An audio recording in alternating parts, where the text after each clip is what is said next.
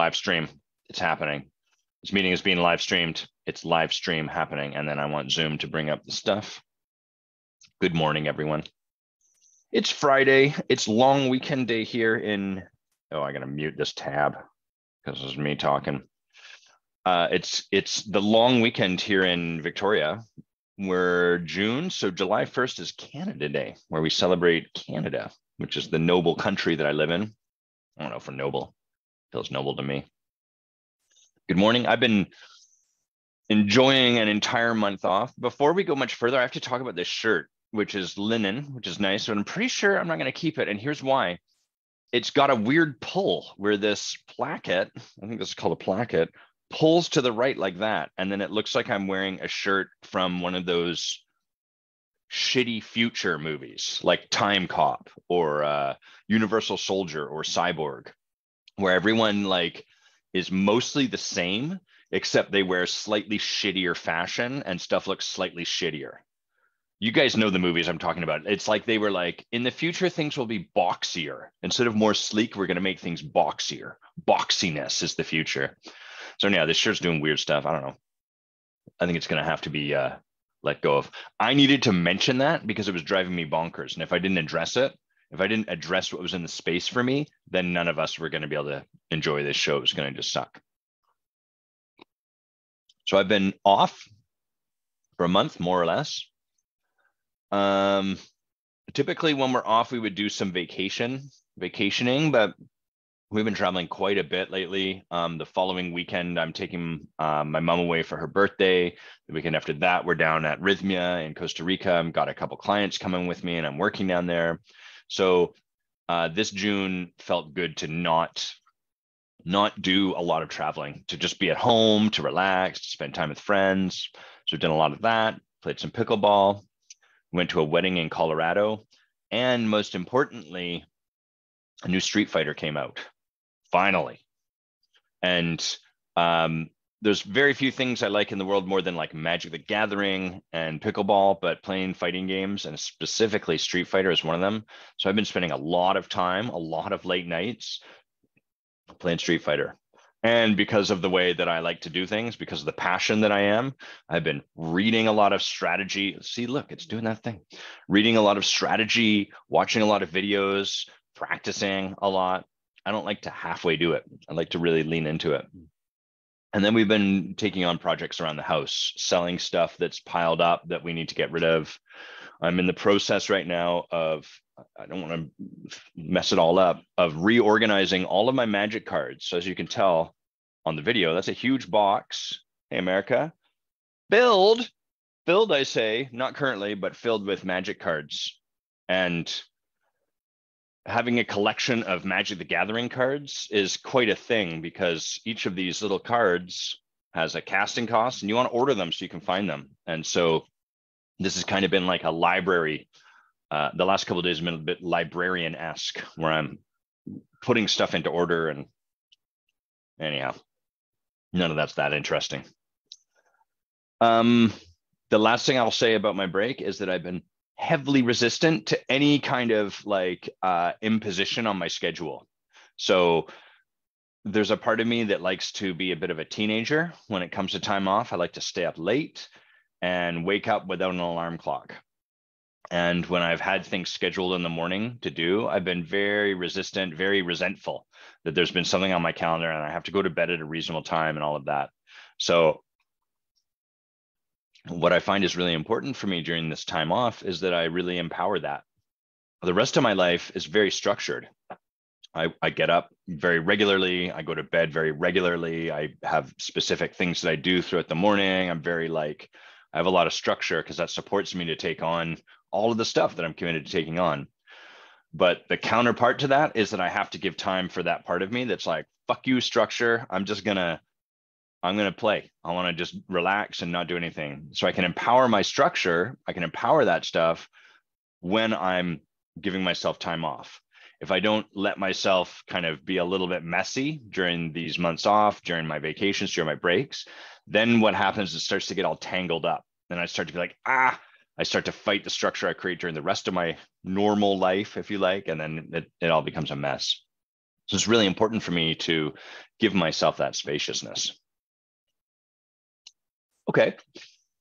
Let's talk about our guest today. So we're going to have Allison Garner on the show. Allison's hilarious. She's been with us in the Forge. She's coming into her 4th year. So she joined us after the first year we ran a leadership team and has been with us the whole time. And an incredible coach. I want to let her share a lot of the story of how we came to know each other and stuff like that. So let's do that. Allison, let's get you to put your camera on, put on your mic. Hello. Hello there. How are you? I'm good. I'm doing a live show, I guess. That's awesome. And it's Friday. So yeah, it's Friday. I want you to fix your shirt though. That's annoying. You can't tell. If I get low enough down, then you can't see that the placard. Or just put the camera. Yeah. Yeah, but this shirt might be soon to be donated. Because I don't know if you have this, but like I was raised in like a family where you don't waste anything. Great way to be raised.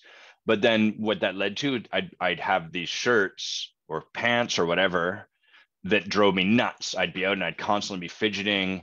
And then I didn't want to wear them. Yes. At first I tried to force that. That didn't work because I just felt self-conscious, annoyed. So then they would just sit in my closet forever. So nobody gets to enjoy it. Yeah, I didn't want to get rid of them because that was wasteful, but I didn't want to wear them because I didn't like it. And so eventually I've had to come to this place where some people might regard it as wasteful and it might even be valid, but I'm like, I don't think it's any less wasteful to just have it sit taking up space in my drawer, not getting worn, than to just like recognize, oh, I'm not going to wear this. I'm going to give this over to someone else. So I can feel old Whitey or new Whitey is soon to be given to someone else. Lovely. It was never meant for you in the first place. That's right. Yeah, I was just a steward passing it along. Linen. What's going on? How's Oshkosh treating you right now? Dude, you said it's hot at the start of this time. Hot, which never happens, right? So I don't know what's going on, but we usually don't get above 80. I could give that to you in Celsius, but it would take me a minute. I think I have a sense. That's like our 20s, I believe. 15 to 20. Yeah, something like that. That's kind of here that would be like a nice warmer spring day, which sounds quite lovely. No, it's hotter than that. Yeah, okay, gotcha. We're like probably high 80s, low 90s right now during these times. That is what it is like here. And we also have all of the smoke from Canada. So that's been interesting. Like not being able to see, not being able to breathe. So that's been, but other than that, it's been a lovely summer. It's very apocalyptic with the smoke, isn't it? It's all orange and yeah. Yeah, the sunrise is amazing because it's like this blood red sun because of course all the particles in the air. Yes. Yeah, I enjoy it from my closed windows and air conditioned house because I don't want to breathe any of that in. So you guys don't go out? I have never experienced that level of haze. So when it was super bad, I was out in it a little bit and noticed I would get really sore throat. My lungs would get a little congested. So I was like, ugh, that doesn't feel good. So our noses get stuffy too. Yeah, I didn't get that. And I didn't get the headaches. People are getting headaches, but yeah. And today it looks like it's mostly moved on. Oh. It's mostly moved on. Lovely. You're welcome. Yeah. Someone put let's talk about your arc. So the first place we met was 4PC, right? Yes. Yeah. So what can you share about like where you were at in your coach? Maybe you can share a little bit about what 4PC was, what drew you into that as a starting point. Sure. So when I started my coaching practice, I didn't have a clue what I was doing.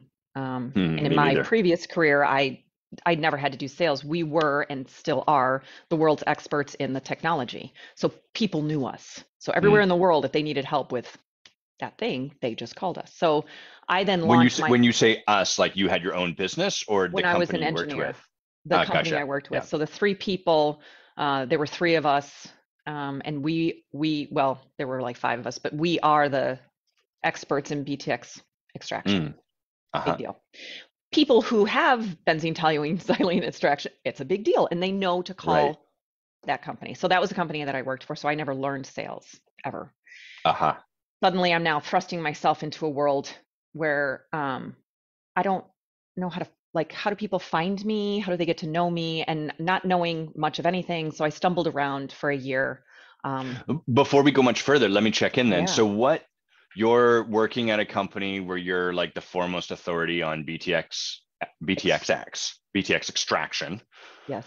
And then, so what even leads you to lead a job where you're comfortable, you know what you're doing, to Yeah. something you have no, like, what's the process that goes to that?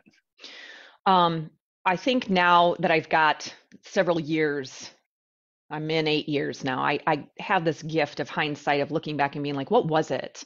Right. And I think what I've now come to believe, so ask me next year, it might be different. But I think where I'm at now is I have this, I love to solve things. I love to solve puzzles. I love to put things together. I love to like connect dots. It's really, that's why I love science and math. And it was really Mm, satisfying for the way that I'm wired. So it just made sense that I would always go into something that would be high tech of some sort.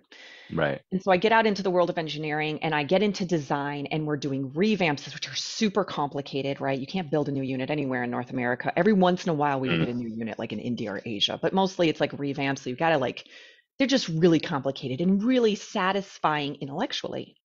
It's like renovating a house. Like, you can't build from the ground up. You have to bolt into the existing structure. That's the idea, right? Yes, exactly. Uh-huh. Okay. Okay. So you're doing that. So I'm doing that. It's really complicated, intellectually stimulating. I'm super satisfied that way. And I Everything's started perfect. Couldn't ask for everything. more in life. 2.2 children. Yeah. So at some point we also did troubleshooting. So I had Uh-huh. done enough designs and revamps that I was then coming back 2, 3 years later because they were calling us and saying, look, this unit's not running right. So Mm. you fly to wherever they are in the world and you show up. And I'd been in enough years where I was like, well, what happened to the project that we did 3 years ago that was the solution to the problem that you're telling me about right now? And they'd be like, well, either we did it and then we undid it, or we didn't Mm. actually implement it at all, or we implemented it and then we changed it along the way, or like this. So it was We always, with no experience at all, we thought by tweaking this, we could actually make it more efficient than well, what you and did. it's their unit, like they know it Yeah. better. But It's at their the end of the unit. day, like they paid us lots of zeros to create and generate this high, it was a really big design, really expensive, a lot of time, a lot of investment, a lot of resources. And then you go back 3 years later and it's not there anymore. And you're like, why? Mm. And the answer started to become really clear to me that it was always the people. It was never Bunch that of morons. it Bag was of people that idiots. got for sure. So that was interesting to me Uh-huh. because there was a technical problem. We Mm. gave them this beautiful technical solution. My brain chemistry is like, you are amazing and this they will love this, and then you come Yeah. back a year or two later and they're like, we didn't do it, or we did it, we undid it, or Bobby out Right. and whatever decided that he doesn't like it that way, or these guys didn't think it worked, or the plant manager did the thing, or they changed our feed composition or whatever, and you're like, guys, what the hell? Mm. So then I thought, okay, so then you do that enough years and you're like, what the fuck am I doing? Mm. None of these technical solutions are actually solving anything. What a Right. So waste. it's like you're creating a solution that's really satisfying theoretically, but it's Yeah, not quite they're plugging not. into the ground. Yeah, And gotcha. how come? Because of Right. humans.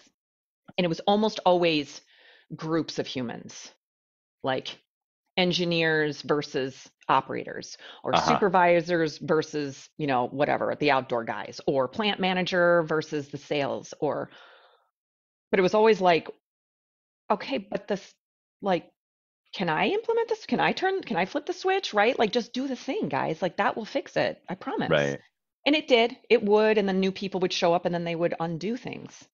So that was very dissatisfying because it didn't Mm. actually solve the problem. So then I was like, okay, I don't think I'm actually an engineer because I'm way too social. That's a story I told myself Uh-huh. that like these engineers are a bunch of arrogant, boring, lanyard wearing, and I'm not like that. Like I didn't seem to Right. jive. I can work with anybody. That's when I started to really dig into like, actually, I can work with anybody. I can work with operators, engineers, plant managers, whatever. So then I thought, okay, well, what if I get over to the people side? What does that even look like? And that's when I started looking into like, who does this work? I don't want to do HR or anything like that, but like, what does that even look like? Started to look into coaching. Then I got certified and credentialed, bless you. So hold on, Yeah. like so far in your story, you've felt some dissatisfaction, Yes. but and maybe that's all it took, but typically for people there's a larger catalyst or the dissatisfaction builds up. So is it Got it. simply just you're like, the solution's not working, I'm gonna wander off, or does it build up to a fever? Like what kind Yeah. of reaches the breaking point? Give you a climax is what you're asking for. I got you. Please, finally. So inside of the business that I was working in at the time, it is my father's business. Aha, So gotcha. I'm starting to also see inside my own life. I'm noticing my husband has become pretty seriously addicted to alcohol. I think things are not going well there. I quit drinking because I had a pretty unhealthy relationship with alcohol. That was getting worse. I had two small children. I was in therapy. I was working with my father. There's all that complicated mess of like having a parent-child relationship inside of business. And I think in the midst of all of that, not only was it dissatisfying work, there was the personal emotional side of like, holy shit, I'm I think I might just be an engineer and I might be working for my dad because I'm still trying to get his affection and his acceptance. Mm, And I'm a 40 whatever year old person. right. That I can't do that anymore. I'm I no see. So longer willing. Yeah. there's like a bunch of stuff happening, Yeah. not necessarily connected to your job, but it's kind of like it sounds like it's having you start to consider what you're Yeah. up to. Is this Who actually am what I want to I? do? Yeah, Am I gotcha. really an engineer because I want to be an engineer? Or did I do it just to, Right. because This was I an was the easy son my dad fit. never had and all of that, right? It was all Right. feeding into the story of like, if I do X, Y, and Z, then my dad will do this. And I Mm, kept going and I kept going and I wasn't getting the payoff. got it. And so that shit, so you get certified, so you're Yeah. taking a step into Yeah. coaching after like taking a look, figuring out what might be a fit. So is that edgy to do? Is it scary? Is there like a sort of, do you have to cross the threshold of fear, or is it like, whatever, I'll just, lean Not into yet. this? Not yet. It, Okay. yeah. So this I did in my spare time. I did Mm, it while I still worked full time at the gotcha. consulting. So I was still You're kind of engineering, I doing was some still stuff traveling. off to the side. Maybe I'll try this out. Gotcha. And so I was able Okay. to work my way through that entire program, all of it while I still worked full time. Okay. Okay. And so then go ahead. And what Okay. happens So next? then the edgy part is like, I get to a certain level. I'm of the first credential, it's like 100 hours of paid coaching or something. And I'd gotten up to 60 paid hours. So you're And I was already like, getting paid a little bit for your yep, work. Oh, yep. that's cool. Yeah. So I get over the 60 people all while I'm still working full time at this other company. And I'm Uh-huh. like, I could totally do this. I'm over halfway. Like I'm going to get my 100 and it's just going to keep going, right? So the edgy thing was to then talk to the company, my father specifically, and say, I'm going to leave. Mm. So How that did was that go? edgy, not well. Uh-huh. He is a he's really good at saying the thing in the moment. Yeah. He's he's also really good at lying. And so I think Mm. he basically lied to my face that night, probably to protect himself, probably for a lot of reasons. But he said, like, good luck to you. And I think there was a bit of like smirk, like, Mm. just let us know if, you ever want Go to come ahead back. and enjoy fucking up your life and we'll see you in a Yes. year. Kind of that Yeah. kind of thing. Yeah. Uh-huh. And we'll see. So then I left and I launched, which like nothing happens, right? You just decide that's the Yeah. last So day that you work. anticlimactic. And then you're Yeah. like at your house, like, yeah. Yeah. So Got it. So you, and at this point you've pushed the canoe away from the dock, so to speak. You're not working at all in the consulting practice. yes. Uh-huh. Uh-huh. Yeah. Okay, so I think we're caught up now. This is where we connect in 4PC. Is that right? Well, then I have a year where I Right. made Okay. I made 6,000 something dollars. And my Mm. husband was like, "That's cute." So like now you go get a job because like And you're what was too your old. expectation for that year? 60. Got I it. don't know. Okay. I didn't know. I was like, somehow this grows, right? Without me not, I didn't know how to grow business. I didn't know how to do sales. I didn't know about marketing and networking and all of that. It's not that I didn't know, like I'm not an idiot, but I also had no like system in place because I had never had to do that in my entire career. Uh-huh. So now And I'm, there's like a real that word you use, system, is really important because I see it go two ways. Like one is that people, we just don't know even what to do, like systematically. We don't like, oh, I need to talk to this many people. I need to go to a networking event, or I need to do right, something right, every week or every couple of weeks, right. or a or something. Like we just need to, we don't have anything, any structure at all. So then we do stuff sort of sporadically and it Yes, kind of works, but you yes, never build the momentum. yes. Right. So you're, I guess, would you say like floundering a bit in this first year? 100%.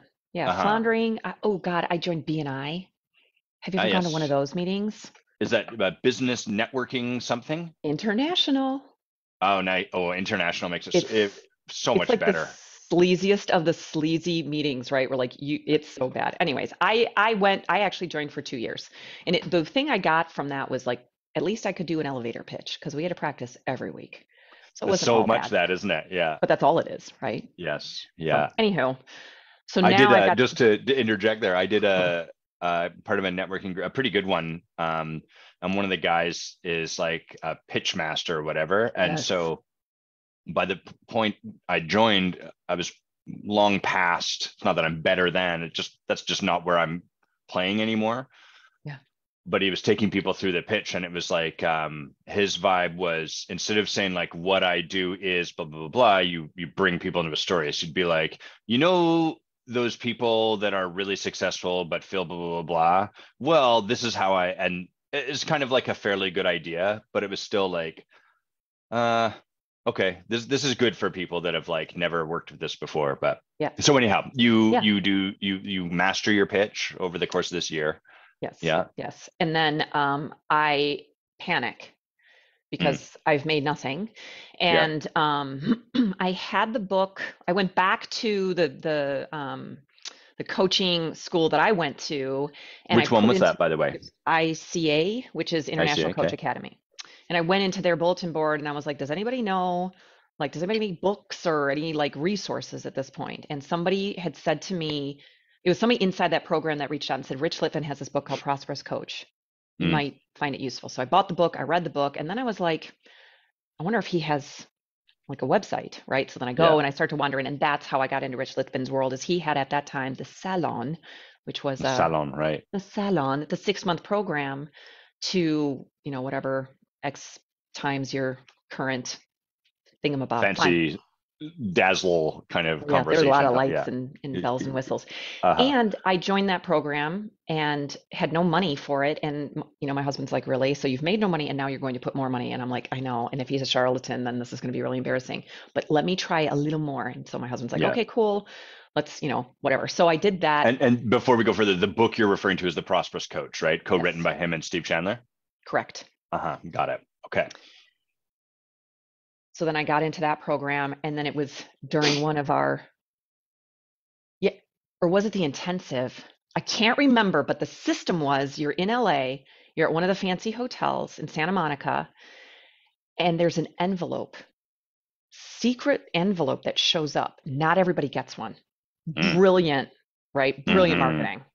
So Yeah. now it's like an exclusive, and I got one. And I was invited to a dinner that evening with these people who are the top 4% Mm. in the coaching industry. Right. And I was like, who the fuck would turn that down? Like, why So would you this not would have been go? an intensive. I So was remember that the when he intensive? rolled this out. Yeah, that's right. Yeah. So So I you think did the the salon intensive was first and then, included in the uh-huh. salon. Yeah. So I did the salon and then I decided to do the intensive after the salon. Yeah. Then I get the special envelope and then I go to The the golden dinner. ticket. Uh-huh. I'm telling you, it's great marketing. So I show up there. You were not at that. But I I'm was really, surprised. I don't remember you, put it that way. I remember, well, it doesn't matter. So I joined 4PC. So now I've made more money and yet not enough to afford 4PC. So let So I me put go, a few things in yeah, for people. So Rich Litvin, and Steve Chandler co-wrote a great book called The Prosperous Coach. Rich Litvin, very brilliant, magnetic, charming individual, as Allison's sharing, really, really sharp with his marketing. Yes. I don't mean that Yes. negatively or derogatorily, just he's got a good head for it. And so he does those sort of things. Bay and I had gone to an intensive. We joined when he first introduced this concept of 4PC. It was less about him and the work he was delivering and more about the fact that there were people in the room we were in proposing like $50,000 packages. And we were just like, I don't even understand how that's possible. And they're not that well trained as a coach. We can just feel it, but they're doing that. Yeah. So I'm almost certain I was at that event because I was at all those events from the very start when he first rolled it out. But anyhow, so you see that, you're like, oh, wow, that's something. So when you joined the salon, it sounds like you earned some more money. Yeah. So then that year I got up into the 30s and I was like, okay, there we go. Now I can imagine and see, like I can double a few more times. So it made like a difference. I can imagine it made a mass, like Rich Litvin's program literally saved my business. And what do you attribute that to? Like, what was it that you learned or started doing differently, or what made the difference there? So he had a system. Aha. A great fucking system.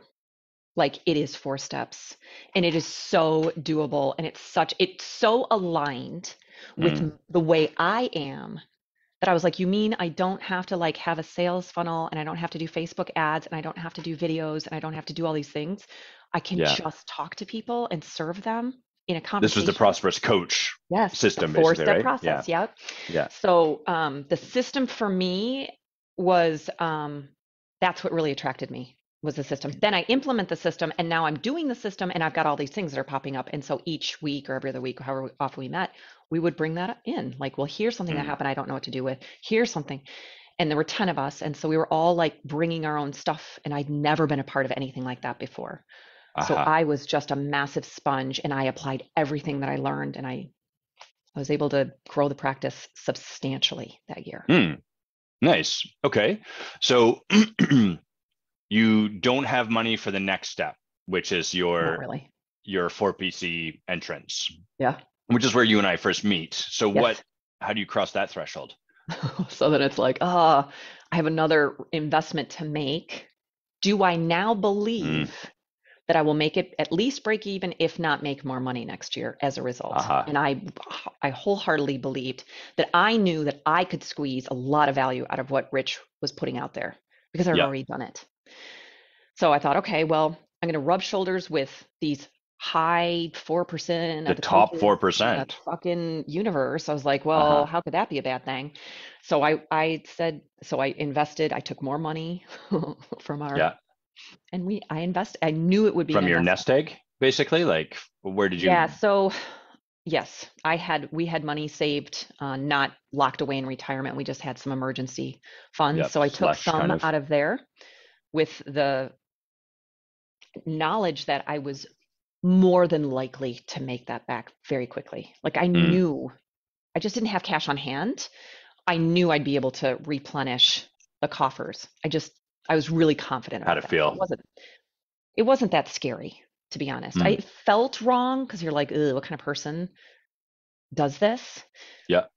But at the end of the day, it was, that was 100% the right decision. Like I learned a ton in 4PC that year.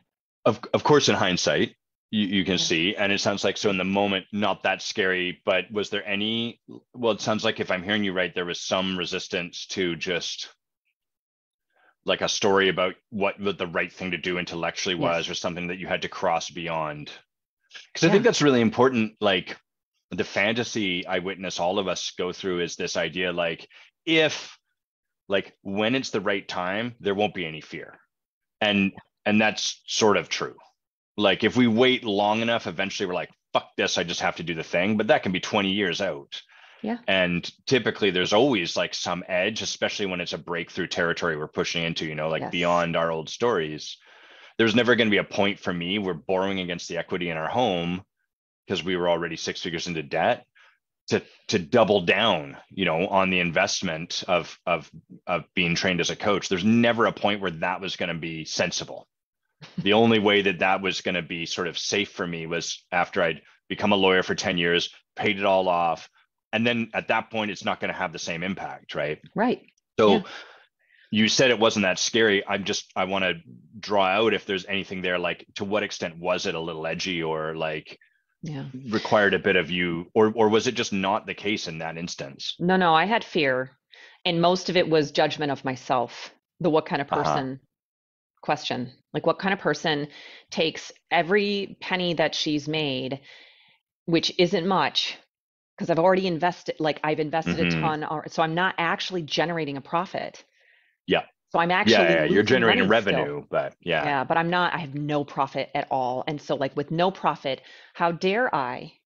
I have two children. Well, I did before I launched, the one thing my husband and I did do is we paid off our mortgage before I went out on my own. Nice. Because I Yeah. knew that I was already anxious and waking up in the middle of the night in a sheer panic. Like, there's no way I would have made it in Yeah. 3 weeks if we had a mortgage payment. Like if our house was at risk, I don't think I could have done it. Um, anyways, it was more of a judgment. Aha. What the hell kind of person? And like it's my deepest, one of my many deepest fears is like, you're stupid. This is going to And show people that you're stupid.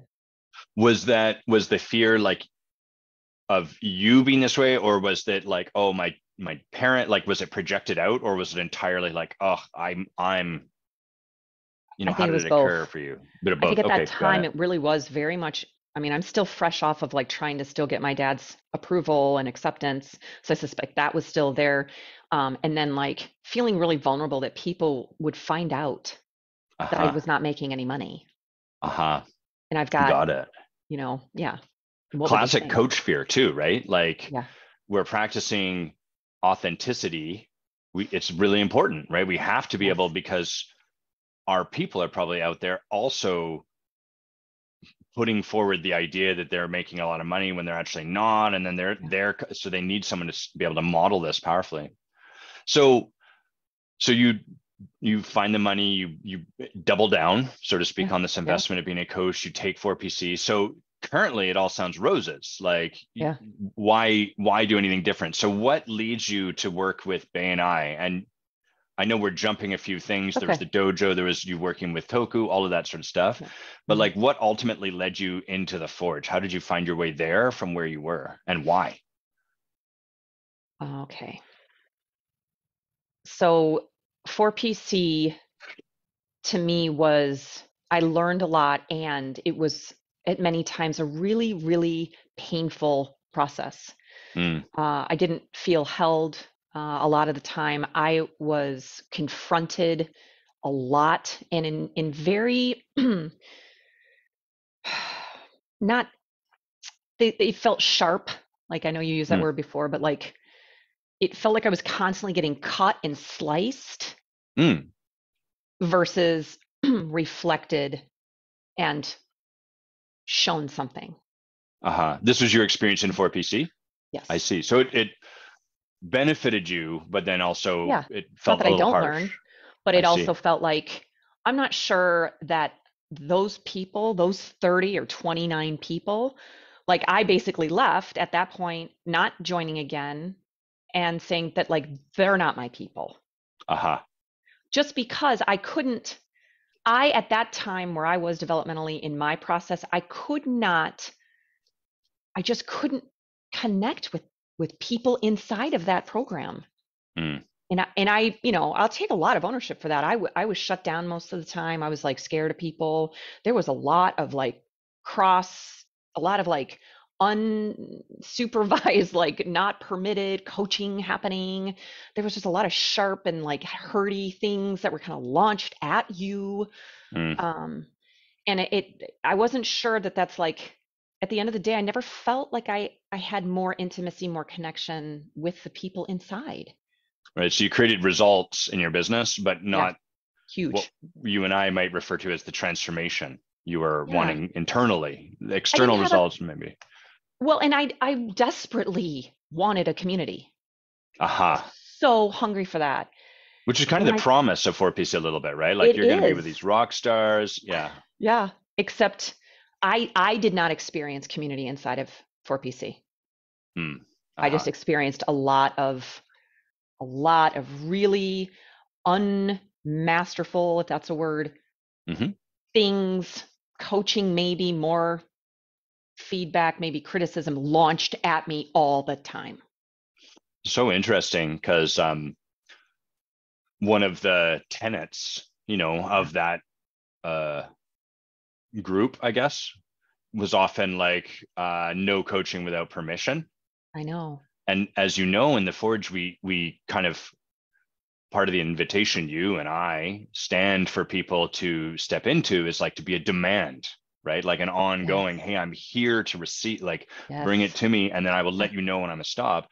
Yep. It's interesting how sometimes um those sort of blanket rules that are like no coaching ever, you set that up, Yeah. it almost creates more fuzziness, because there's a part like, but we're here to give each other something, so and then it becomes leaky, because Super it leaky.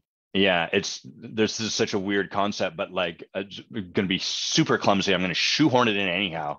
Get it in But there. there's a road and there's a street. These are two distinct things. And a street Yeah. is for walking along, and a road is for driving along at speed. So Hmm. when you're in a car on a road, the intention is to move from one place to another at speed. A street is more pedestrian based, and cars can move along it.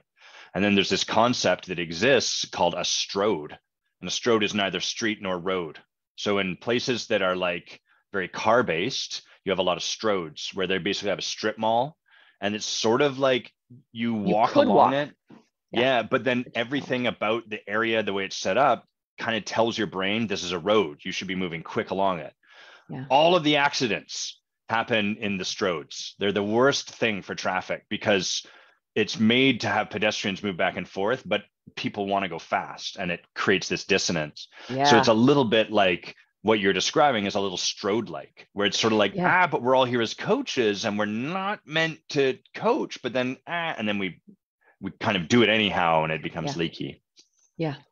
Got it. Yes. Okay. So back to you. I Yeah. shoehorned it. Now I turn the Well trumpet done. back Well to done. And I loved it. I learned a thing. yeah. So thank you. Uh-huh. Uh, so then I left, still hungry for community. I was pretty battered and bruised from that community as well. Mm. That was my perception of how I left. A little bit with my tail between my legs, a little bit like you people were dicks. And I Huh. want a community, but I don't want that one. But there were I did just, not realize this at all. I mean, you and oh, I were in the program at the same time, and I was totally yeah. unaware that this was your Yep. experience. Yeah. Yep. So So you then stick around for 1 year, is that right? I think I did two. Yeah, that sounds right. Yeah, I think you were there I for think two. I did do two. Yeah. And I'm gonna start to unwind my battery just said it's low, so if I have to switch over, you'll Oh yeah, excuse you what bet. happens. Okay, so then I'm searching for community. I can't seem to find it. You were reaching out to me after I left 4PC, mostly to check in. We would have a nice conversation. Yeah, we You'd were just ask me what I chatting, was I up think, at this to. point. Yep, Yeah. yep. And then Toku was also checking in. Yeah, And our so friend Toku. he had asked where I was at and then enrolled me into the dojo. So I went in, and at that point, you were not like, I don't think I ever saw you and Bay there, which is interesting because a lot of people were like, well, that's how I found Adam and Bay. And like, you weren't actually in it Yeah, when we were I was just in it. guest teachers now and then. Okay. Yeah. So I did that. Then I worked with Toku for a year. I didn't find the dojo to be, I liked the community, but it was virtual. So Uh-huh. still feeling a desire Yeah. for more connection. I loved the people. I like that was getting closer. I was getting warmer in terms of like Uh-huh. finding community. Those people were interesting. I'm still connected to several of them even today. So that's been a nice finding. Um, and then I think it was Bay called, and I said I was still working with Toku, and I said, "Do you have like a community?" Like Mm. a community program, and she started to talk about the Forge. There was also another one called started with an F on Facebook maybe at one time. Oh, the forum, perhaps? Yes. Ah, yes. So there was that, and then there was like this actual coaching program, and I was like, well, I think that sounds really interesting. So that's how I landed. I was like, Mm. I want to hear more about that. Got it. And so when, I guess it was Bay, presumably, or whoever it was, but like as you talked to us, like what had you choose in? What did you hear, or what enrolled Yeah. you in this Oh, work? this is like 4 years ago. Yeah, for sure. I don't know if I have enough memory. Actually, let's see if it dies. Um,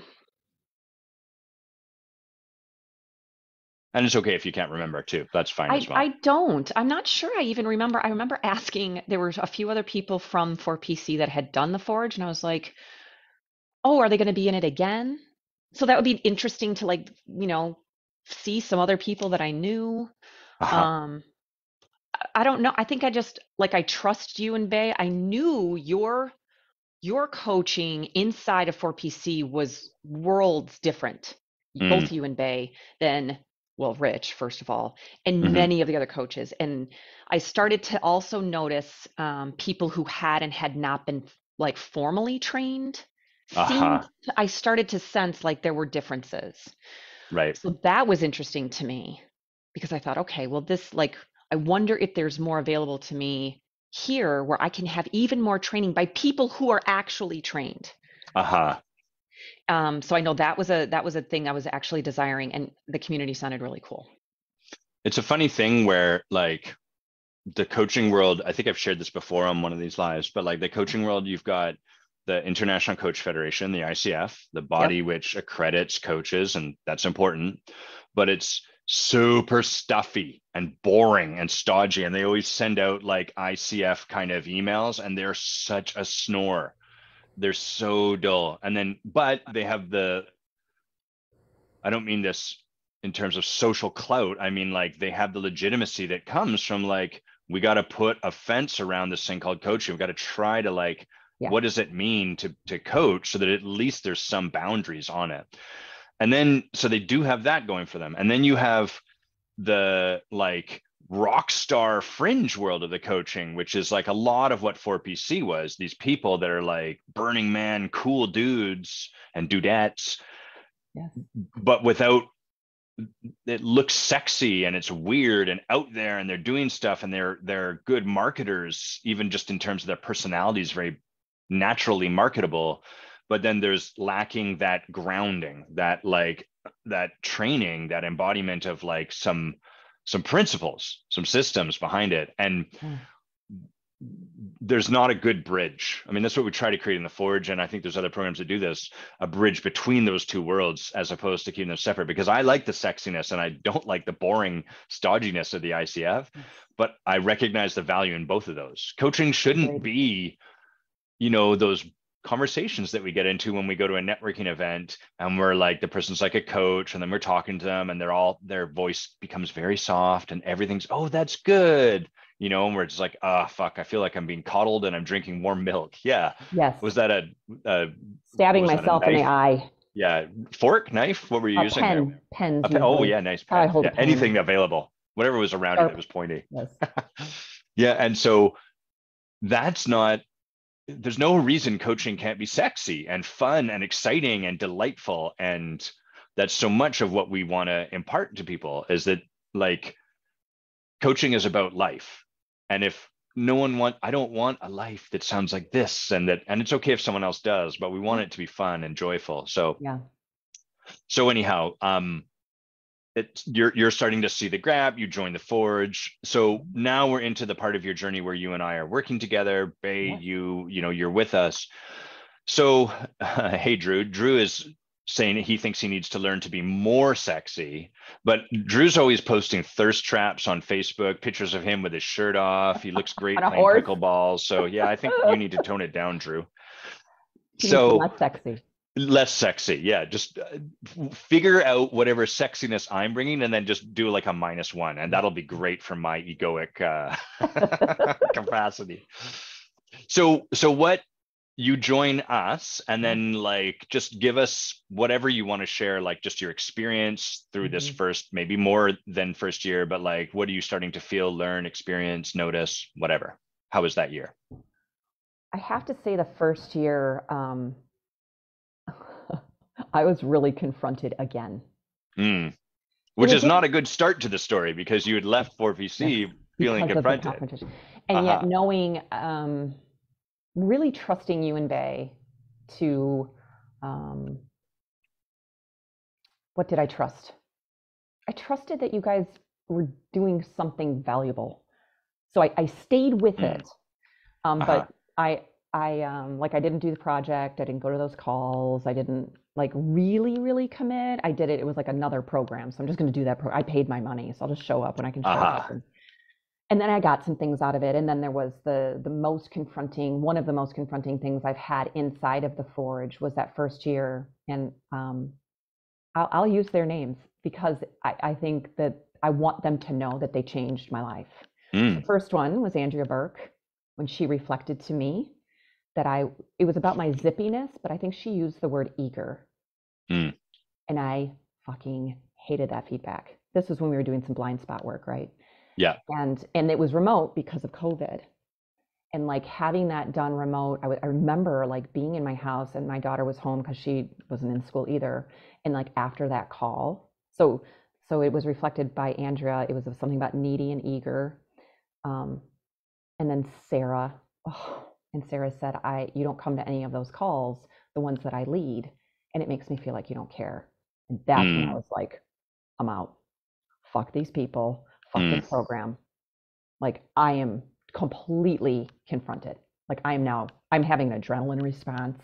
It was like, I think I was getting blotchy, like on my neck. Now, was this stuff you didn't like? Was this brand new for you to hear this?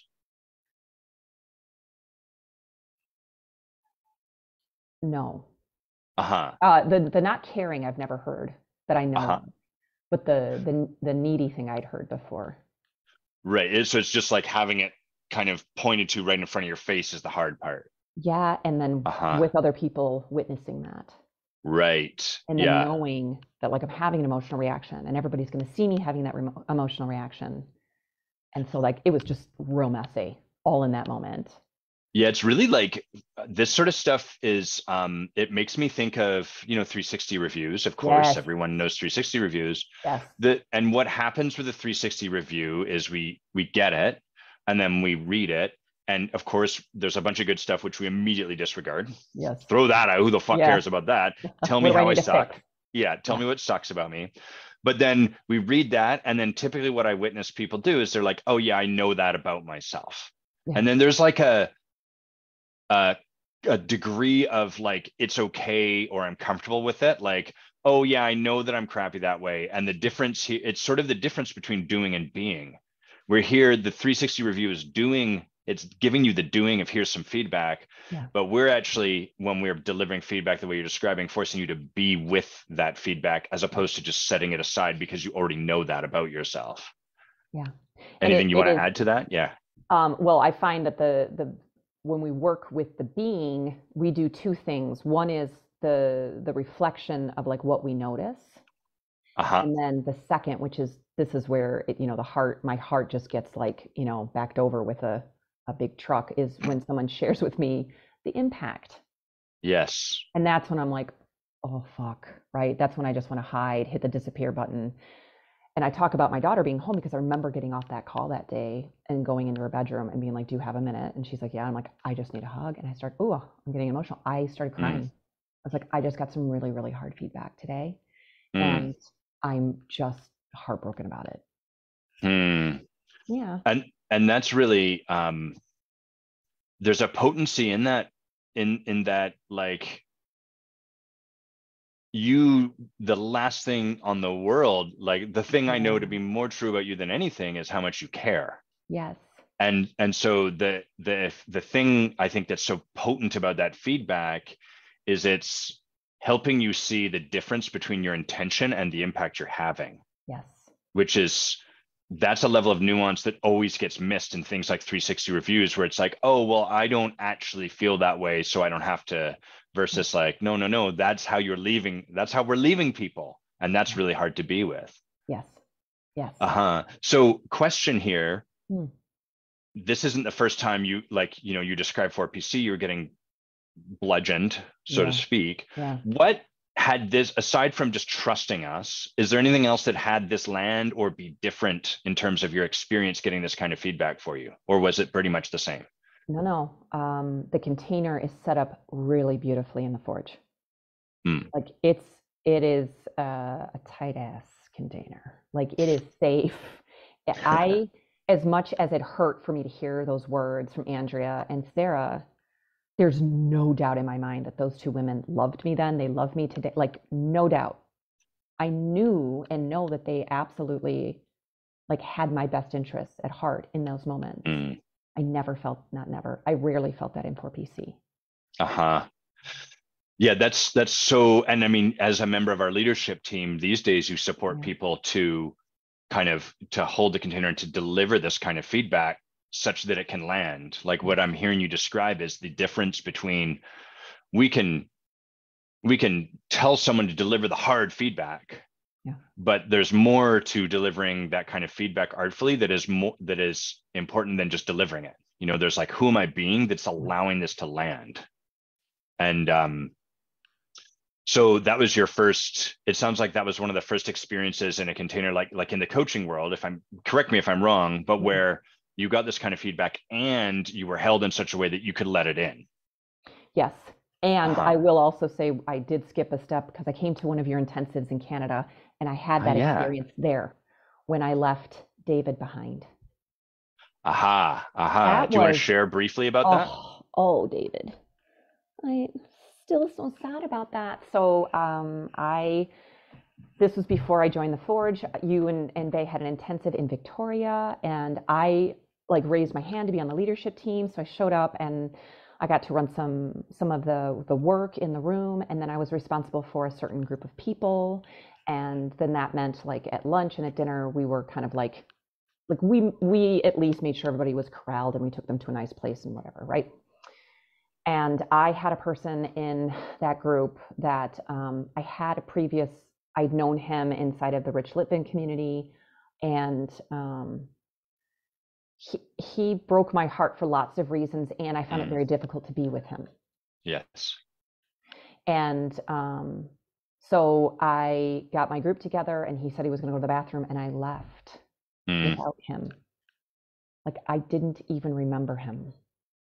So we all went out for lunch, and when we got back, I was like, oh my God, I forgot David. And it was after David had already shared some pains that he had had around abandonment and rejection and not being considered. And then I did the thing. Well, the thing happened. It happened. So then it's in that room now. You and Bay are leading this. And you had created this container where I was able to work through that with David, him being inside his pain and me being in my like shame and guilt and embarrassment. Pain. Oh my God. I was mortified, and both of us sitting across from each other, and you were able to like help us to at least clean up the mess that got made. Completely innocently. Yeah, absolutely. So much of this is like there's the impact we're inadvertently having, which we're not aware of, and sometimes we're kind of vaguely aware of it, but we just don't fucking care because that's easier than like feeling what's actually there to feel. You know, we layer apathy over top, which works until you get to whatever age you get to where you're like, fuck, nothing matters and I don't care about anything, but at least I'm ironically funny. Everything's a joke. But there's being responsible for the impact we're having, and then there's also like just being like practicing forgiveness with ourselves. We're like, fuck, I didn't mean to do that. I feel terrible about it. That's the last impact in the world I want to have, and it was a mistake. And I got to let myself off the hook. I can receive, hearing from this person. I can apologize and clean up, but it's much easier. I would even go as far as to say it's actually becomes possible to clean up once we've forgiven ourselves. As long as we're holding something on ourselves, we can't really clean up over there because there's still a mess on this side of the fence. So, So, okay. So edgy year, it sounds like, like a lot of stuff. So what has you stick around? What has you stick around and join our leadership team? And and kind of anything you want to share just about your experience being on the leadership team for not 1, but 2 years now, both as a junior leader and then a senior. I landed at the end of the first year of the Forge feeling like I had grown immensely, and my clients were seeing a big change in what I was bringing into the space for them. So I felt it, and they were reflecting that back. They were like, wow, you must have had, you must have met with your group again, because you're asking me, you're being, you're showing up differently. Right. So, and my business kept growing. So I was like, wow, it just all felt like this. When I put all these pieces together, it really creates a success for me, for clients, for business, all of that. So I re-enroll another year and put my hand up for leadership. I will always do that. So, and I want it. I'm really hungry for it, because it's the people I coach are all leading. They're all in leadership roles. So I also wanted that experience, more and more experience in leadership. So I also loved several members inside the Forge, and a few of those people re-enrolled, and one of them joined the leadership team at the same time. And so it was just like one of those conversations, like, if you do it, then I'm going to do it. And if I do it, then you're going to do it. And it's going to be great. So, I felt more like I was part of community. And then that second year, it really started to develop. So. Got it. And so what's different for you between the first year, where you're purely a participant, and then the latter year or 2 years? What do you notice is different? The latter years is a lot of the development of leadership, I think. I'm trying to answer the question. Like, coaching is a tool, and when it's used to develop and cause leadership, that for me is a fucking sweet spot I want to be in every day. Like, I love that place. And I don't have, this is a place where I can, like, if I'm playing basketball and you're watching me and you're like, you're dribbling this way, or you need to roll to your left, or, watch your whatever, I'm getting like real time feedback as I'm leading and coaching. And that, again, that is the way that I learn. For me, I don't know of a better way to do it. And I love you and Bay, and I love this community. I am now fully in love with everybody on the leadership team. I want all of us to live together. So like, I keep coming back because you all mean a lot to me. It's really there's the concept of like the mastermind. That's really been big for the last decade, I would say. Someone must have written a book. Like, someone must have written a really best-selling book that was like, use masterminds. And everyone's like, mastermind's the answer. That's the silver bullet. And the concept's a great one, right? Surround yourself with people that are committed. But the trouble is we need someone to hold that container such that we can't get away with stuff, because we naturally enroll each other in like the way our life is, it's the same reason, like back when I got stoned all the time, I had another friend who like got stoned all the time. He was my go-to guy. How weird. Yeah. And like, whenever one of us was like trying to like move on or take a break or, whatever, I wasn't going to stand for that. If he was not smoking weed, I wasn't going to, I was hoping he would break so I could get stoned with him, and vice versa. And it's just like, there's nothing wrong. It doesn't to vilify any of that. It's just to speak to how it takes a lot to stand. It takes a lot to hold a container, and it doesn't exist just in a friendship or just in a casual thing. And that's part of what I love in the Forge is there's the container that holds that community, and that allows us to go to places that are deeply intimate and incredibly confronting, but also that really open us up, and to let each other see ourselves in a light that is very rare, and then to celebrate that, to have a really good time and to be ridiculous and have fun together, and to kind of exist throughout that spectrum, as opposed to just being in one spot or the other spot and just hanging out there. Yeah. So people often, like, people watched Mia's thing, like I did one of these with her, and she was talking about her journey on the leadership team, and then people reached out and were like, I want to be on the leadership team. So this is the part where you get to share, like, maybe like okay, but like, you know, what are the, I guess, the cautionary tales as well as the awesomenary tales, whatever the word is. That's totally a word. Let's see. I think it'd be really not naive, but like, how can you be on leadership team without really knowing what you're enrolling yourself into? So let's say, like, I want to go be captain of the tennis team, but I've never played tennis, or I've never played on a clay court, or I've never played pickleball, and now we're right. So part of the first year, and the beauty of the first year is similar with anything we do in the first year. It's like figuring the shit out. How do you get things done? What is this all about? What's required of me? What do I hate? What do I love? La la la. That whole first year, you know, I believe I desperately needed that first year before, because I would have put my hand up for leadership the first year. I totally would have. If you would have asked, I would have been like, yep, because I always do. Let me add, sorry, were you going to speak more about that first year? Nope. The other thing about it is, like, it's very human. We want to jump to the top. Yeah. And part of leadership is like a willingness to be in the humility, you know, like the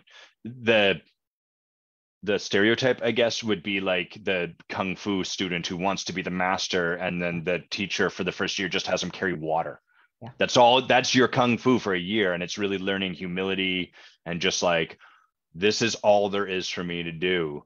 It's not that we're just having people carry water, but there's a gift in, like, starting at the bottom, so to speak, and learning from the ground up. And that's so important in the coaching profession, because again, so many people gravitate towards the rock star area of coaching, which is like, fuck it, man, I was an executive for 15 years. I don't need training. I'm a master at this already. Boom. And that's fine. Do anything you want. Yeah. But you actually haven't been trained. You need to learn this stuff. And so, yeah, so that's the first year. Back to you. Well, and I'll share inside of what you said is what I really have developed. It started the first year and it has just continued to grow year after year, is I can now be led. I can do it. Say more about that. I think that's so important. Yeah. And you guys used to say shit like that, and I'd be like, what are they even talking about? And now we'll see. I hear that a lot. Yes. But without the people understanding it after, they're just like, I don't know what he's talking about. I don't know what the fuck is true. And then you use words like awesomenary, and I don't. So I am a member, like, I'll just speak for an example. I'm inside of a leadership development program that I lead, you know, things. And inside of that, there's many of us. We're all basically contractors that they bring in for different parts of the program. And I've been there now 2.5 years. In my first year, I wanted to show everybody what a great fucking leader I am, because, like, they should know that. And if I have to keep telling people, maybe I'm not. Anyway, so I go in and I'm like, I'm going to show them what a great leader I am. And the irony was that it was like maybe last year where I really started to stand back and allow myself to be led. That's when my leadership showed up. Which is like, you know, like, what is she talking about? It's like it's so counterintuitive that by allowing myself to be led actually had me showing up more inside my own leadership. And people were more receptive to me leading them as well. There's like it's interesting as you're sharing this. One of the things I'm thinking about is, like, even when we're developing someone's leadership, right? Developing someone's leadership, there's continual moments throughout that process where we actually have to surrender and let them lead us. Even if it's just like, oh, I'm telling them one thing and they're saying something different. I need to set aside what I know in this moment and really get over there with them to understand them fully. That's a moment where I'm like, I'm letting you lead me. And a moment where this person is learning to be leader. we're in the dynamic of creating leadership, even in that very moment, even if Yes. it looks nothing like we think it will. Yes. And you're so right, Allison, like there's so many moments where people, I'm the leader, I'm powerful, I'm going to show them, all of that is unavailable from Yes. that place, Yes. Uh-huh. Yes. So please, so learning to be led. Yeah. Was there anything more? No, just that was a beautiful gift that I wasn't even looking for. I didn't know I was looking for. Uh-huh. I have two thoughts. The second thought, the first one I'm going to have to retrieve from deep storage. It's going to come Okay. to me though. The second thought is, after I've retrieved the first thought, I'd love for you to share about this year and the breakdown Oh, and how we held you at the start of this year, just with regards yes. to the leadership program you're leading and all of that. So we'll come to that. Okay. The first thought was something that I'll remember after we talk about the thing I just said. So tell us about, like, because I think what I love about this story you're going to share is that we all love the concept of having our leadership developed when it exists as a concept. It's Yes. like fucking cool. Who wouldn't go for that? Right. But in those moments when it's actually like, oh, now we actually have to practice leadership in the moment, it's usually not so fun. So describe how this year began and what came out of it.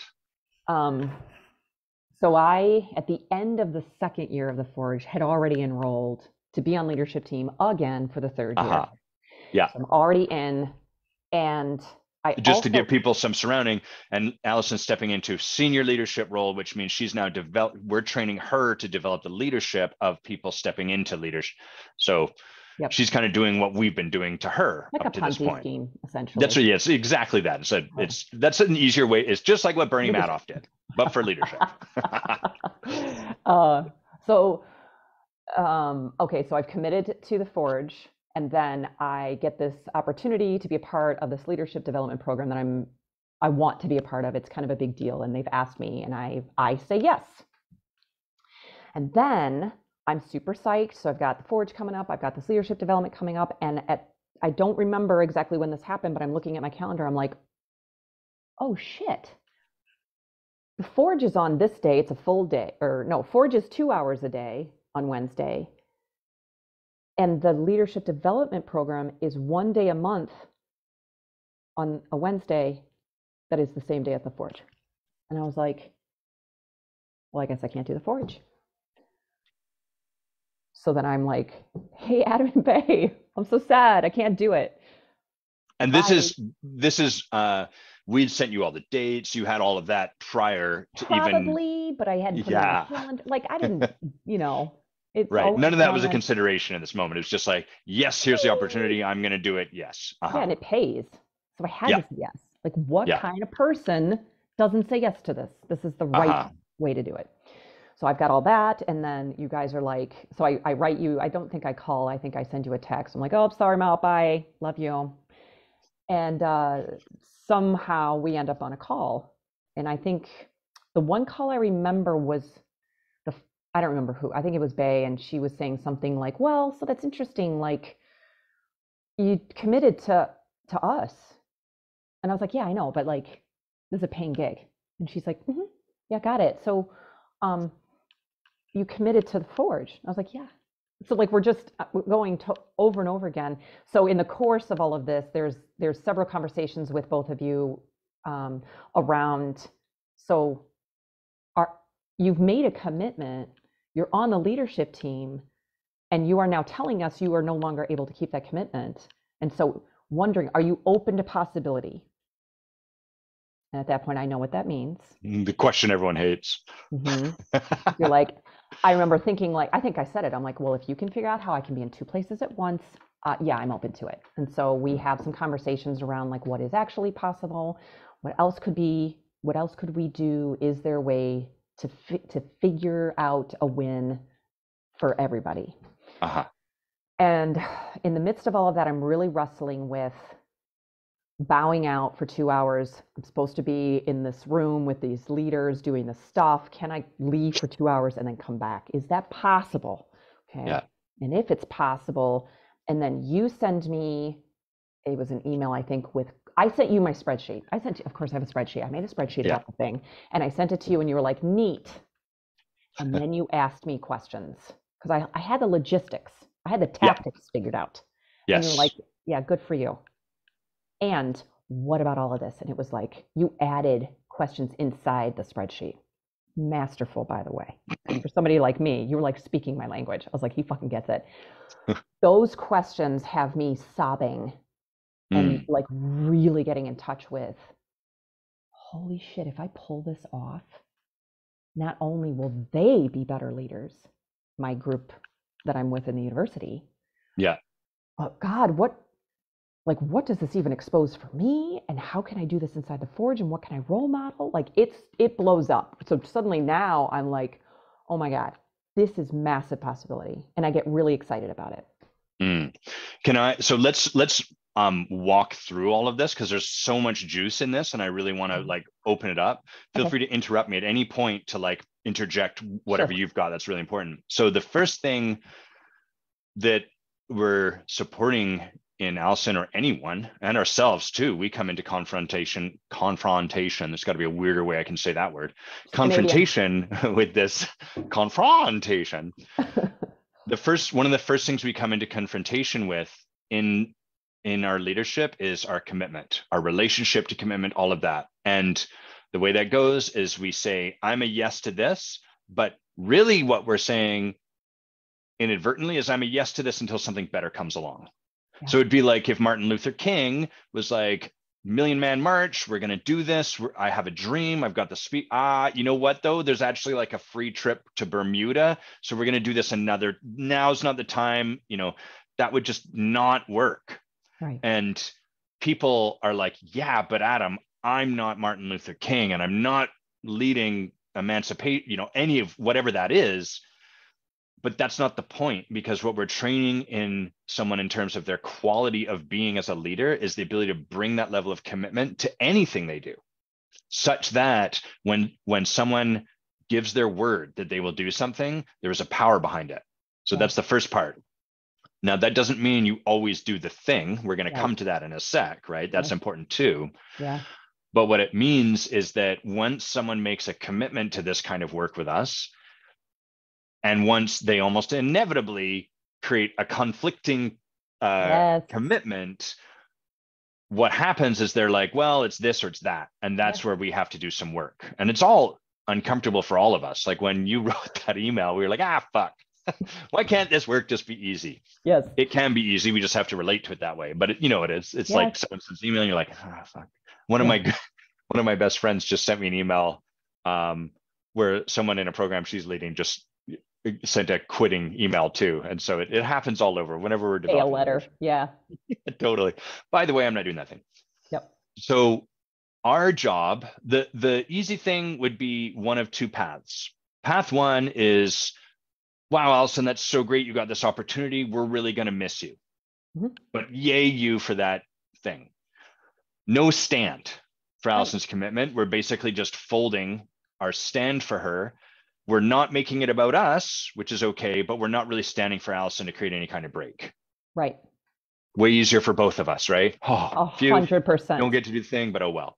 Yeah. There's not going to be any breakthrough for Allison. Next time the same thing happens, it's just going to be once again choosing one or the other. Yeah. The other path we can hold is, fuck you. You said this, you have to do this. Right. And so that is kind of like holding you to the rule. Yes. But there's probably not going to be a breakthrough there because you're just going to, you're folding at that point. I'll get defensive. Yeah. Yeah. And maybe you say yes to stick with the Forge, but you do it from a place of resentment and fuck you. And you hold on to that for the rest of the year. And yes, next time you just maybe don't tell us, or maybe just don't say yes to things. No breakthrough again. Right. And in neither of those paths does Allison's word, her capacity to have power behind her word as a leader, grow, right? Correct. Anything you want to add to that, what I've laid out so far? No, because that's exactly where and how and what I then wrestled with, not jumping ahead, but what I wrestled with the entire third year inside the Forge. Right. Yeah. So now our job, or Allison's job, if she's standing for people in our first year leadership, our job is to say, well, Allison, you made a commitment here. not because it really matters what she committed to or because the Forge is the most important thing in the world, but because Allison came to us and said, I want my leadership developed. Yes. And because we said we are committed to developing your leadership for you. So both of us are going to step into this harder, more annoying place to be, which is called standing for someone. Standing for Allison's power of commitment as a leader. And so the way we do that is we say, okay, well, you made a commitment. And it sounds like you've created a breakdown. You said yes to this other thing. was twice you said yes? Well, no, I said things. yes to two things that happen at the same time. Yes. Yeah.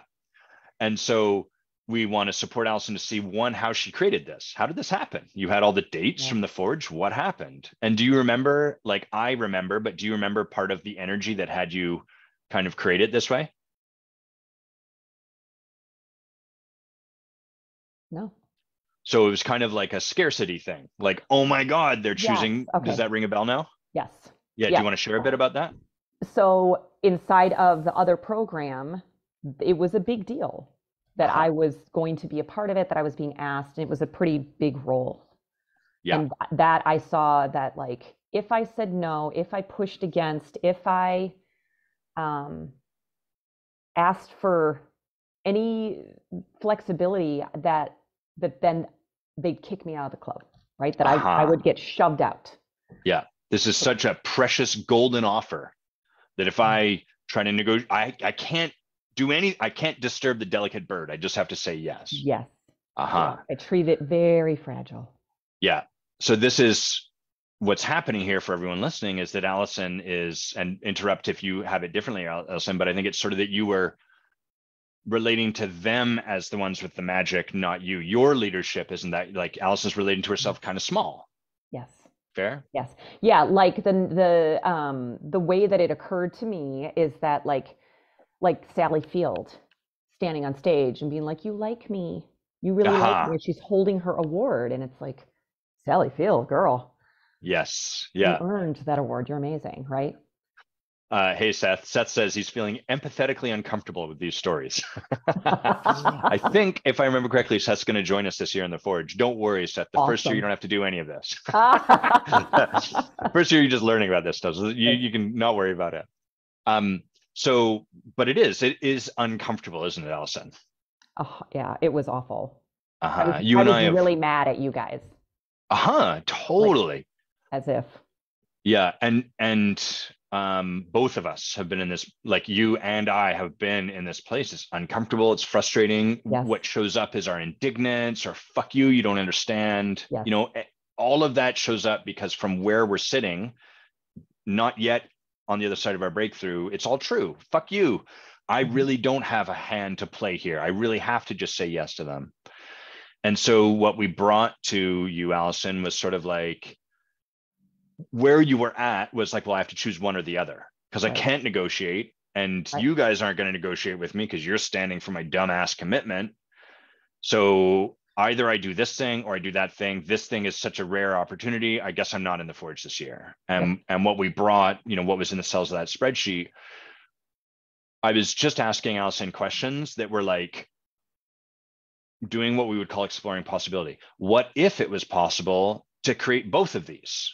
Yeah. What if it was possible in terms of your leadership not to have to choose one or the other? What if showing up on the Forge for those 2 hours actually deepened your work with these people, actually, rather than taking away from it, enhanced, all of that sort of stuff? Yeah, it was good. Yeah. And that kind of asking those questions is it's not hard questions. Like, the magic in doing that is not that, like, I had a special book or I have a brilliant brain. I do, but like, it wasn't that I have a brilliant brain that knows the right questions to ask. It's that someone has stood for me this way.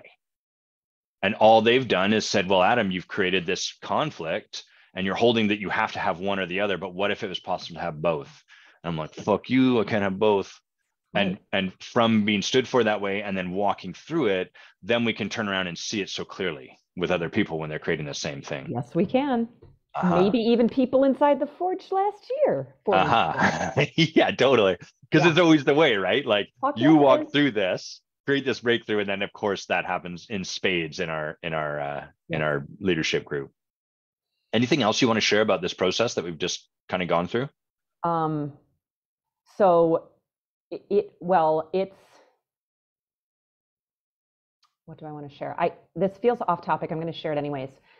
The process of having to create and generate inside the Forge and in this program on the same days, sometimes at the same times, and trying to manage all of that was also super confronting.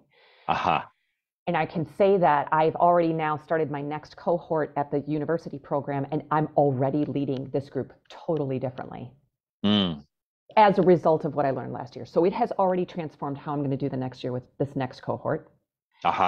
And you already know this, but your listeners might find it interesting that all of that, what that did for me was my husband and I had a massive breakdown inside the marriage. We've had so many, but but over the 6 years, like we've had teenagers that were in some sort of like, coming unraveled and whatever. And so that's pretty stressful, a lot of crises and but then we're like trying to find our way back to each other. And then my husband has a massive, like, I find something out that I'm like,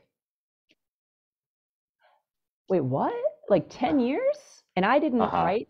And it was, I believe that because of my experience in the Forge, that I was able to be like, okay, it isn't this and it isn't that. Like, what can we create where we both can move forward, regardless of how conditions have just changed? And,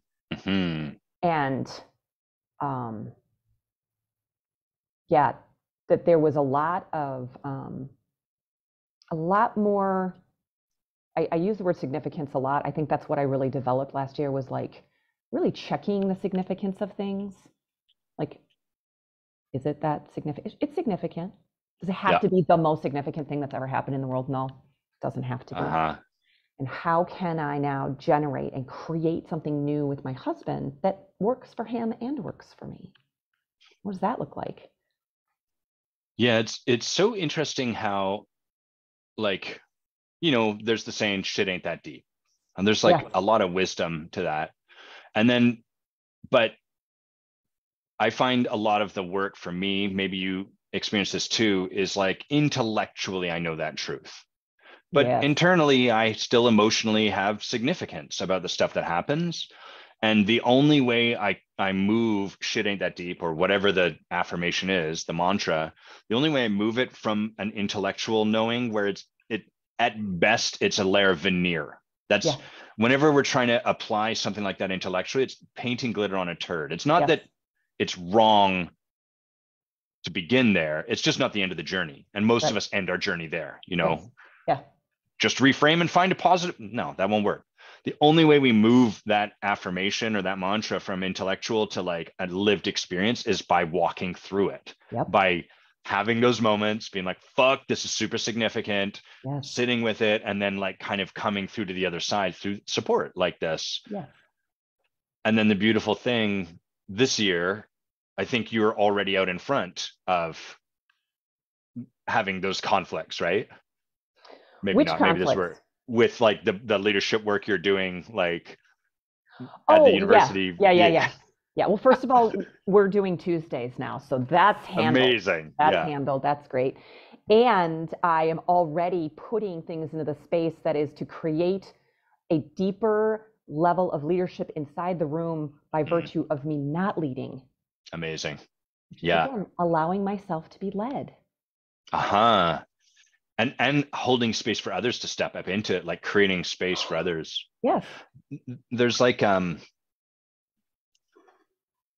lot of people want to, like, I want to be able to, like, I don't know, I'm just going to sort of riff a bit, but like, I want to be able to ask for what I want. And great, that's an amazing thing to play for. What we're hoping is that if we read enough books, if we do enough things, eventually we'll arrive, like we'll just sort of wake up and be like, oh, I'm now ready to ask for what I want. I've got enough clout. I've got enough certifications. But the real way we get to that place is through the process you just shared, where we make a commitment in a container like the Forge or whatever it is.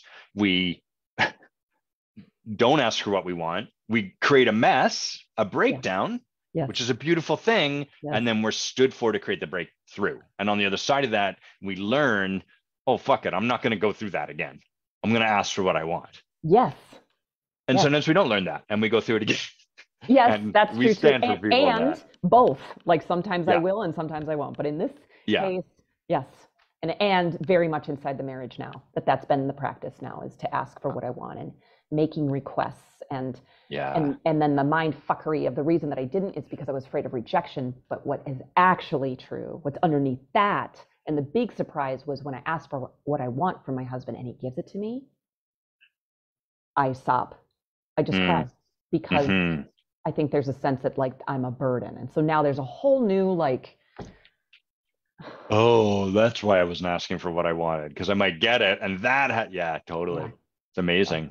I love how this work is fractal in the sense, and I think you know what I mean by this, like we go through one layer and we're like, oh my God, I got there. And then it's like, now there's a new version of the same thing. And it's not that the rewards aren't sweet. Oh, like every breakthrough is just, it's the nectar of life. There's nothing better. Yeah.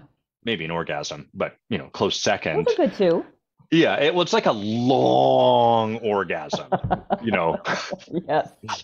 Yes. And you want many with some pain in the middle. But like we create those breakthroughs and it's just amazing. And what I love is how it shows up in so many different, like you created around leadership with a company you're working for, or a university you're doing stuff with in the Forge, and then it shows up almost unexpectedly in other areas of your life. You're like, oh my God, my relationship with money is changing, or things are shifting with my wife, and how we're being in one place of our life. When we change that, it changes how we're being in every place in our life. And that allows all this stuff to grow and shift. And that's just amazing. I love that stuff. Yeah. Okay, Allison. So as we wind down. Yes, sir. How do people find, tell people about what you do as coach? Like, who are you as coach? Who do you work with? What do you do? Anything like that you want to share? Yeah. So I work with executives and I work with executive teams. So mostly small to medium-sized businesses. I don't usually work with big corporations. What size is small? Like, how do people know if they're on that size? 300 or less. Got it. Yeah. I'm really, really good if you have a partner. So if you work with a spouse or you work with a partner in some way, and there is some things in between that you haven't touched on, that is my sweet spot. And that's why executive teams are also a sweet spot for me, because usually people on the team are holding something on each other like that we don't want to talk about. And I'm really good at coming in and allowing and creating space where people can talk about it and they can work through that. I also run a group. I run a coaching group. And those are typically people who have been clients that want to continue with me. And then they're hungry for community, much like I was. And so I now have a community for people. And the third thing that has been like a happy discovery is I do a lot of keynotes now. Yeah. And I love it. I'm having so much fun. So. That's so cool. Yeah. So, and you also wrote a book, right? One or two? I've written 2 books. Yes. 2, yeah. And I've done a TEDx. Let's see, what else have I done? I'm about to go hike Nepal for 2 months. I didn't know that. What are you doing? You doing Kilimanjaro? Is that in Nepal or Tibet? No, Himalayas. Himalayas, that's what I'm thinking of. Yes. Yep, are in Nepal. Kathmandu then. Kathmandu. Yes. Yep. So we'll start there. Anyway, so we're going to do a portion. We're going to start where Annapurna starts, but then we're going to veer off in a back portion called the Narfu Valley. And we're going to do that trek. It's like 12 days. Cool. Yeah. I just got back from a wedding in there's Denver, the Mile High City. Then there's Boulder, which is a bit higher. And then there's Nederland, where we were. Oh, okay. Which is about, for Canadians, 3 kilometers, 9,000 feet above sea level. Yeah. And like a couple things, and then we're going to come back to you. But first, rolling over in bed left me out of breath. Yes. And like roll over and be like, all right, let's just gather ourselves. Second, my nose was so dry. Yes. I figure that people in Nederland must feel that tourists are just disgusting, because all I wanted to do was live with my finger up my nose, pulling out these shards of dry boogers. Sharp. Yes. Totally. Like, you want to blow your nose? Not going to work. I got crystal meth crystals up there. It's not going to do anything. Miserable. So you doing that is wild. That is awesome. Sure, especially since I live at sea level. Yes, in a me as flat well. area. Yeah, it's good. I like living at sea level. Yes. Where do people find out about you? Where do they go So, to learn about your stuff? so I have a website. So the website is bethoughtly.com. I do post. BETHOUGHTLY, right? Yes, .com. sir. Yes. Okay. Yep.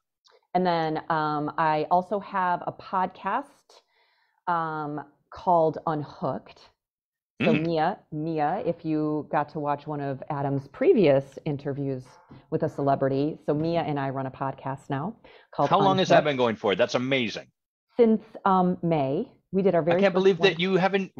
I guess the Forge is just finishing, but we got to make sure Yeah, that that is we included in the didn't start till resource. after the Forge, and Cool. so that's been really fun. And then You two must be a gong show. That must just that's what I said. That is our ludicrous. whole vision. We built out like, why are we doing this? And my reason was because we are fucking hilarious. That's why. The only reason why, and it's just fun. So yeah, our first episode is about it's Cinco de Mayo. That's what it is, and I'm talking about tacos, and then Mia says taco, and that is where the episode. Yeah, it's her talking Well, you're about, saying it correctly. Yes, and then she has a British accent, and then she doesn't really know what it is, and then off it goes. So, anyways, we have that, so that you can find on Apple. My son's in charge of it. He was supposed to be putting it onto Spotify, or you can go onto YouTube, and you can see us there. And then I used to have a lot of social media presence. I decided not to do that anymore because it's a pain in the ass. So if you want to find out about me, go find me on LinkedIn. LinkedIn is the place that you're kind of most.